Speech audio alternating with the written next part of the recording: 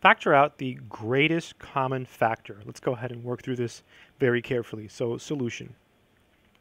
So the greatest common factor is exactly what it says it is. It's a common factor of both of these terms, and it's the biggest one. So it looks like 5 is going to be the greatest common factor, because 5 goes into 15x, and 5 goes into 10 as well. So you can do it in steps, or you can do it all at once. I usually do it all at once. Let me show you how. So you know the greatest common factor is 5, so you just put it here. That's the first step. You just write it down. Then you put a parentheses, and then you decide what goes here. So the question you ask yourself is, what do you multiply by 5 in order to get 15x? Well, 3x.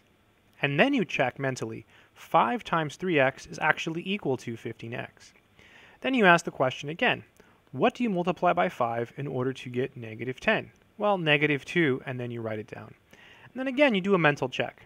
5 times negative 2 is equal to negative 10. And that's it. We have factored out the greatest common factor. I hope this video has been helpful.